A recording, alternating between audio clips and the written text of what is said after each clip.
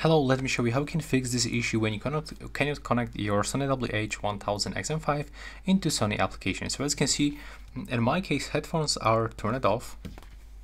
The application is searching, but they are not on the list. So what you have to do, I can recommend you to simply switch them off by holding power button. Now just release when they are turned off.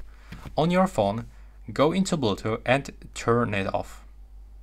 Now after a few seconds, just turn it on back, click done, and go back into mobile application. Now you will have to grab your headphones, click and hold power key, and wait until this indicator starts blinking quickly. Just like this. Now you will have to release. It's blinking 2 times quickly and then disappear. It means that we are in the pairing mode. Now still we cannot find them, but click to search from Bluetooth page, tap next, click to open Bluetooth settings. I was previously connected, so I'm gonna actually get rid of it.